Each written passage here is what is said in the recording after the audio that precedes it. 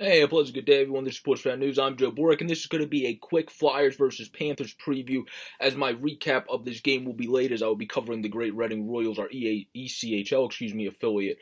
For Flyers Nitty Gritty, Jamie Bascal and yall. Wollock. Follow them in the description to the website, and also the channel will be at the end screen. But let's get right into it. Keith Yandle is going to be facing his former team tonight, as it looked like they might have ended his Ironman streak last year. They decided to actually keep playing him, had a solid offensive season, is off to as hot as a firecracker start, obviously, this year for Philadelphia Flyers. As if we take a look at Keith Yandle right now, he already has 5 assists on the season. And, of course, the other big thing for our Flyers team coming in at 2-0-1 against the 4-0 Panthers, one of the best teams projected this year and to start the season, is that second line that's killing it. Kevin Hayes has been skating back at practice. I wouldn't be surprised if they start him on the third line when he comes back, just because of how hot Brassard, Atkinson, and Fairby have been. My good buddy Zach mentioned not to mess with that line, and I fully agree with him. The first line is doing well as well. Claude Giroux has the shooting mentality, has really been a great leader to start this year. Sean Couturier, the same thing, 4 points with 3 assists, 1 goal. And then TK's really scoring again early, 3 goals, 1 assist, and I think he will carry that through more this season. Plus, we haven't even got the third line guys going yet, JVR and Oscar Lindblom and the Scott Laudens of the world, who are all going to have pretty good seasons themselves.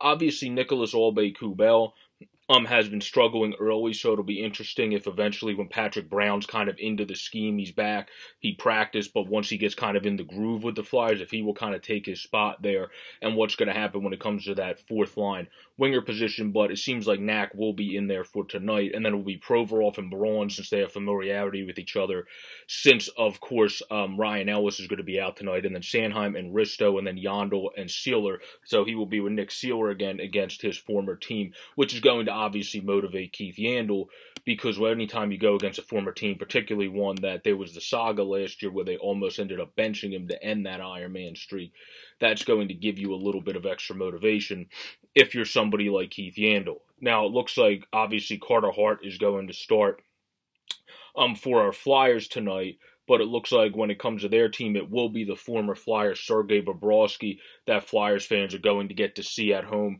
who is off to a really hot start himself this season, actually playing really well and really consistent in net to start the season, as he is 3-0 with a 1.99 and 9.46 save percentage.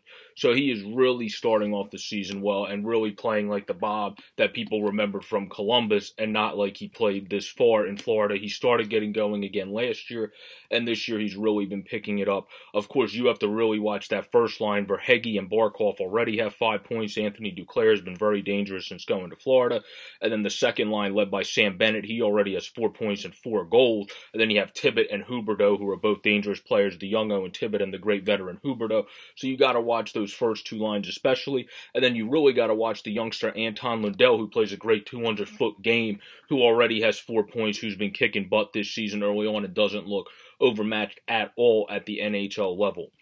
And then obviously when it comes to the defense, they also have been playing good defense. They're led by Mackenzie Weegar and Ekblad, have good defensemen in Forsling and Racco Gudas, who seem to be mixing very well together so far this season. And then for this game, you got Kevin Connaughton and Brandon Montour. So obviously that's because Olwe Levy and Marcus Nudavar are both injured. So that looks like that's going to be how that shapes out for each of the teams when it comes to defense. When it comes to offense, they also have, obviously, Sam Reinhart on this team that already has 3 points in 4 games. He adds more if they're going to keep playing him in the bottom 6 over Owen Tibbet being in top. He adds more to that bottom 6. Or if you move Owen Tibbet, he obviously still adds good offensive ability to that bottom 6. So Reinhart, Liddell, Marchment, Vetrano, E2, Listerainen, and Patrick Hornquist are the bottom 2 after we already said the top 2 lines. So that does it for the Florida Panthers. And then for our Philadelphia Flyers, they're obviously not going to change anything on that great second line with Fairby, Brass, and Atkinson. They're not going to change anything on the first line with Giroux, Couturier, and Konechny. It's really the same as last game, Lindblom, Lauden, and Van Riemsdyk. And then they're going to keep going with Knack, according to this projection, Nate Thompson, and McEwen, which makes sense because Patrick Brown's not fully in the groove and fully doing everything yet. In order to beat this Panthers team, the Flyers are going to have to come out and play really like they did against Seattle and establish themselves really well, or have a great shooting mentality like we've had in all 3 games, whether it was the loss to Vancouver, the win against Seattle, and the win against Boston, that we got outshot, but we're opportunists and able to still create good, high-quality scoring chances. You really are going to have to push the ante like this team has been doing early. Be aggressive, but in smart spots. Don't be overly aggressive. And kind of go from that like this team has been doing early. I expect Atkinson to have a good game. I expect those top 2 lines, really, like they've been doing, to have a good game. I expect McEwen to have a physical in front in this game as well, because if you look at the Panthers, they, of course, have the Vetranos, the Hornquists that try to get under your skin on their team, as well as the Mason Marchments. So you have some guys that you would look at. This might be a game. McEwen will get into a scrap a bit, as well as Risto, so I look for this game to get a little bit scrappy.